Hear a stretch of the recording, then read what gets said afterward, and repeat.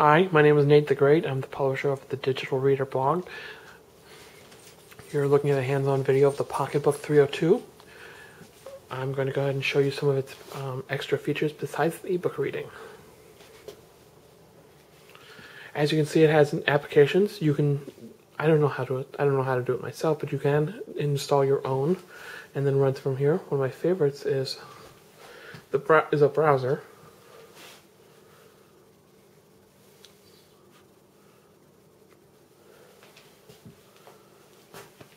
See, and it accesses them over Wi-Fi, which is a rather nice feature.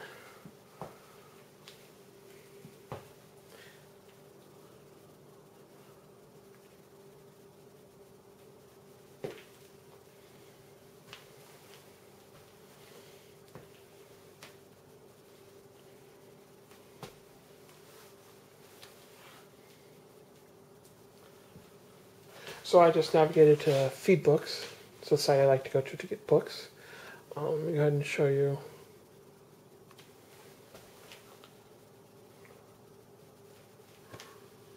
Oops, well that didn't work.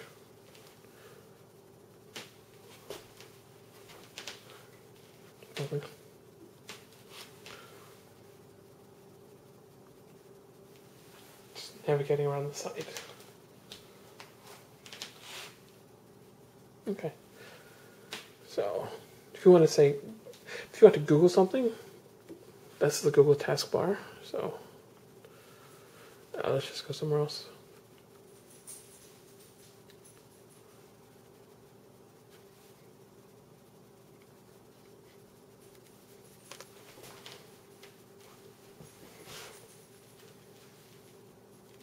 And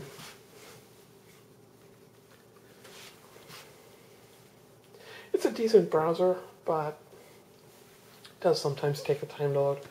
So here's Mobile Read. Here's the mobile version of mobileread.com. Let me go ahead and show you.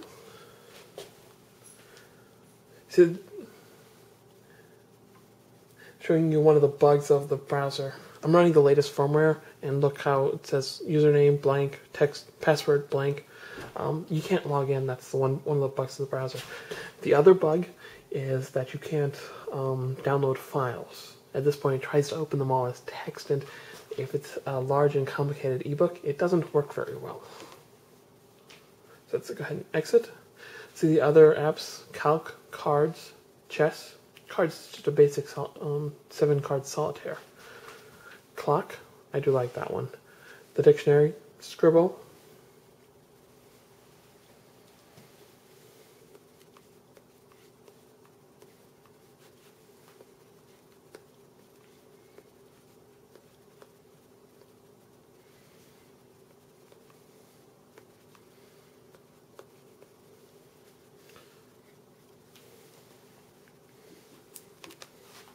Let's go back out. And let me show you one of its other nice features. It has an RSS feed reader. It has one on the device, actually.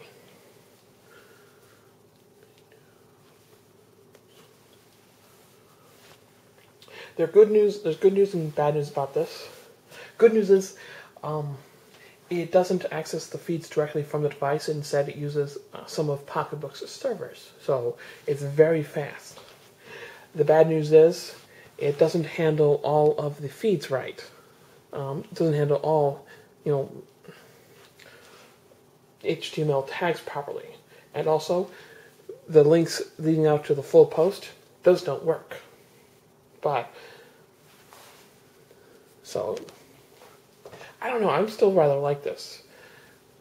For simple features, it's nice. Also, when you add an RSS feed, you have to type it out by hand one at a time.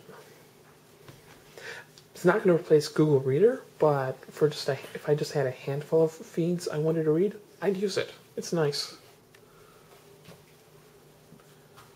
And hopefully they can fix this in an update. And exit out. So the other interesting features: calendar, less ordinary basic calendar. Music, I don't have any loaded, so it doesn't matter.